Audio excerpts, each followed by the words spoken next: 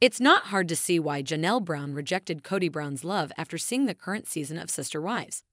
The couple has been married for 30 years and seem to understand for the most part. But Kody's strict pandemic regulations strained their marriage. Kody didn't shy away from sharing his emotional struggles. Recently, he felt depressed about his relationship with Janelle. Especially after his serious outbursts, Janelle has been ignoring him lately. Kody has said he would like Sister Wives to be close, but he doesn't appreciate one siding with his other wife.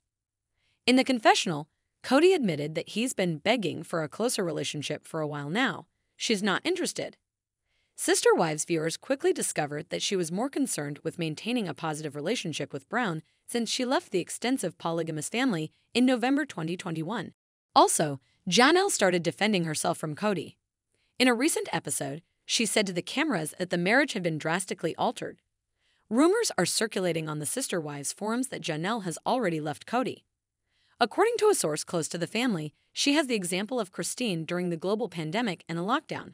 To add some fuel to the fire, Gwen Brown also said on TikTok that Robin and Mary were the only wives remaining with Kody in Arizona.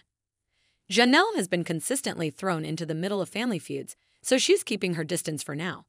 However, if Kody feels neglected, he can run into Robin's arms for comfort. TLC fans can see why Janelle would reject Kody. Kody has made it clear that he wants to run the family like a patriarchy despite his wife's strong objections. Kody realizes that he and Janelle aren't being completely honest with each other, which may contribute to his feelings of rejection.